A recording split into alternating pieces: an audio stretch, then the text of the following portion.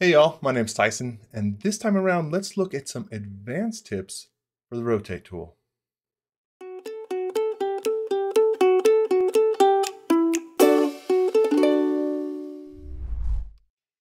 So hopefully you are familiar with the rotate tool. This won't be covering the basics. We do have videos on that.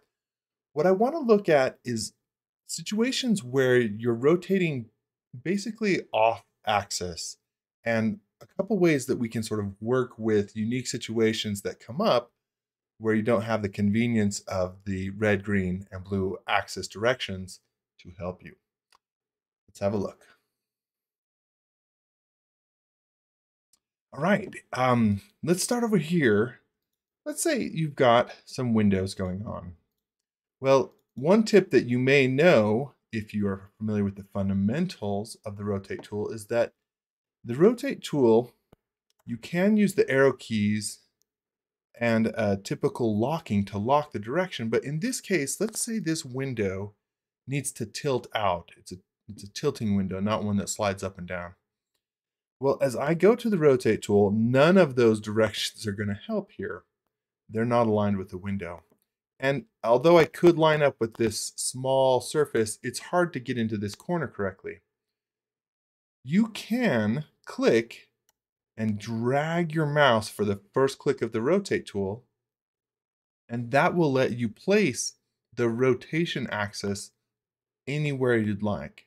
So I can place it along the edge of this window and then come up for my second click and tilt this window out.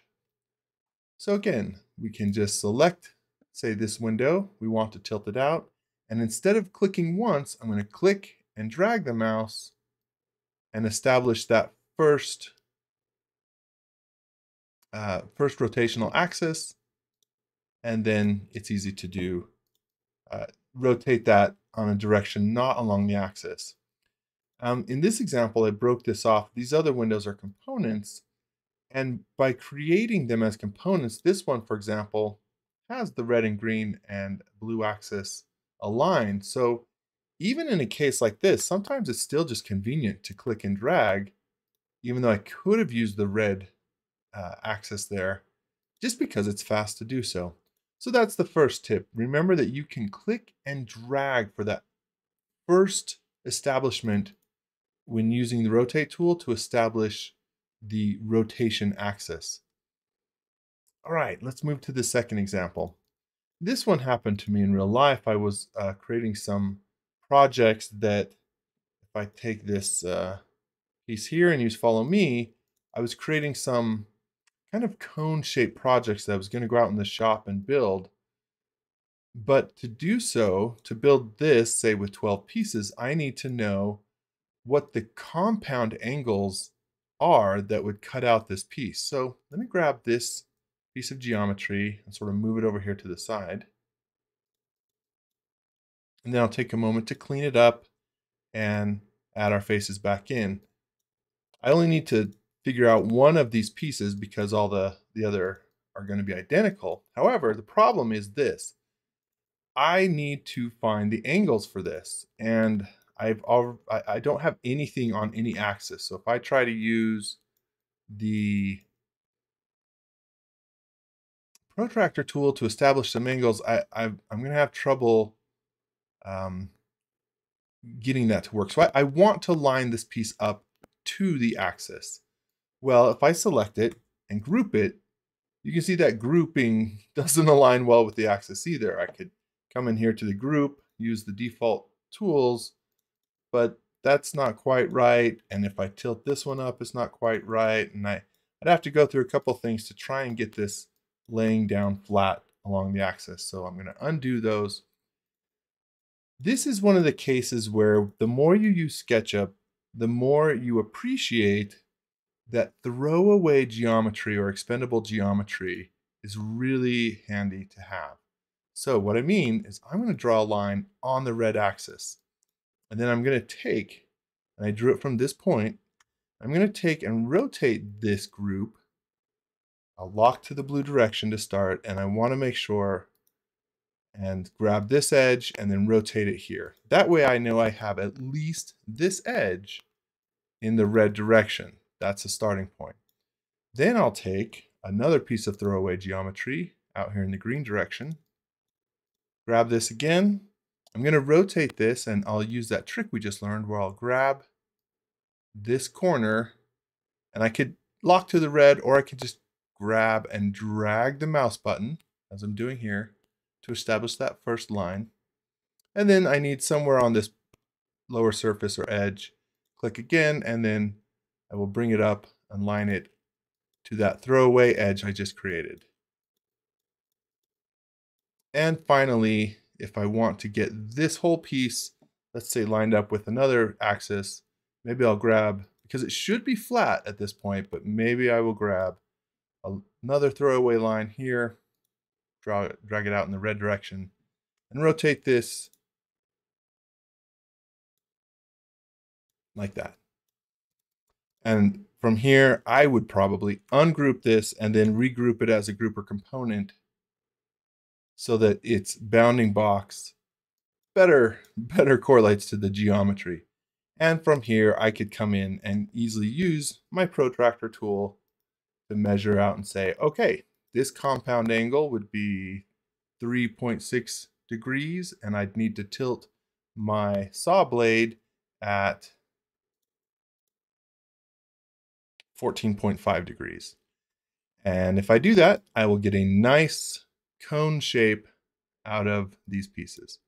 So keep that in mind too. Sometimes when you're having difficulty rotating objects and getting them aligned, use some throwaway geometry that is drawn on the axis as reference. And one final tip, and I'm going to come up to tags and hide. I'm going to hide the cheat that I've already revealed here.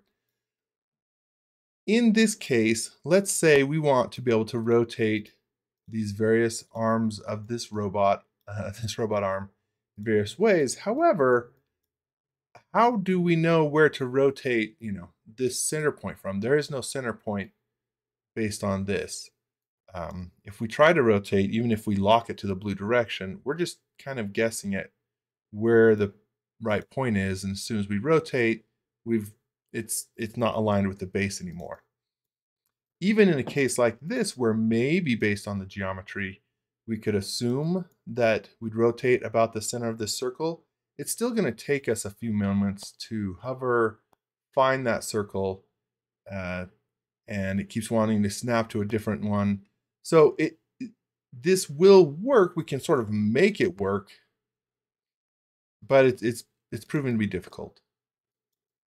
When you have anything that you're going to be rotating several times, and you want, it's going to go off axis as well, create something like this. So I have just taken, say in this piece of the arm, I have just embedded in here, I took the time to come in and say, there's the center. I'm going to draw a line and then just create a simple circle. And I'm going to put that as part of this group. And I'm going to put up here, I'm going to have one for this one too. You may embed them in different places, but now it should be really easy for me to say, grab all of this group and rotate, because I've got this guide to help rotate here. And then I'll grab these arms and rotate based on this guide that I've created. So they're nicely aligned. And then I will take, let's say, I can keep this here, this piece, and I want to rotate the claw so it's a little bit more vertically. Anyway, that's the idea. And it put all of those guides, even if they're embedded inside other groups and components, each of these is their own component. And I've put those over here under a different tag so that I can turn them off when I don't need them. And then when I want to come back in to rotate, I can turn them back on and easily have the control that I want for this robot arm, or whatever example you have.